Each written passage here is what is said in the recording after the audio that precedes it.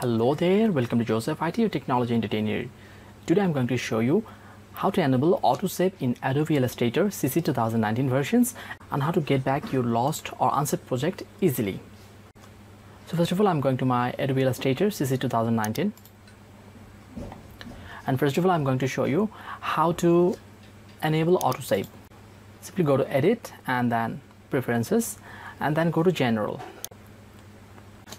From there, simply go to File Handling and Clipboard, and under the Automatically Save Recovery Data Every, simply check it if it is unchecked. Okay, and then if you click on the drop down menu, you'll be able to find all the time remainings from 30 seconds to 1 hour. Okay, those are the times within which your file will be auto saved. Okay, so I always choose 30 seconds, I prefer it. And after doing that, this is the default folder of yours in which the auto recovery will provide you the file. Okay, you can also change it by choose, no problem, and click on OK.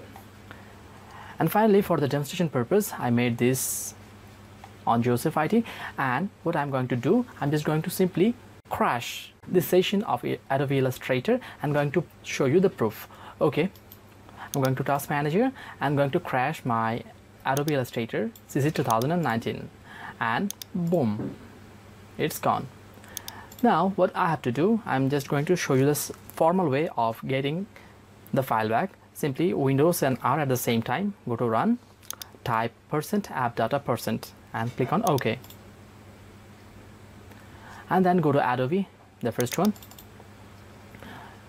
choose Adobe Illustrator 23 settings, not Adobe Illustrator settings, then US 64, and last of all data recovery, and there you'll be able to find a file will be there which is saved automatically by Adobe Illustrator as you have enabled auto recovery. Okay, so simply double click on it,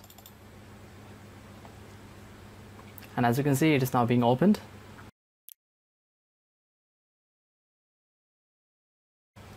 If it shows any comments, simply click on OK. And yes, as you can see, the project that I crashed, I lost, is now back. And by this way, you can get also yours, the file that has been lost unexpectedly and crashed by power cut or something else, whatever. And last of all, there is a simple way of getting your unsaved project back in Adobe Illustrator and enabling autosave in it. So last of all, if you really found this video useful, then please don't forget to like the video, share your experience on the comment box, and subscribe to the channel of Joseph IT. Hope to see you in my next video tutorial. Until then, goodbye.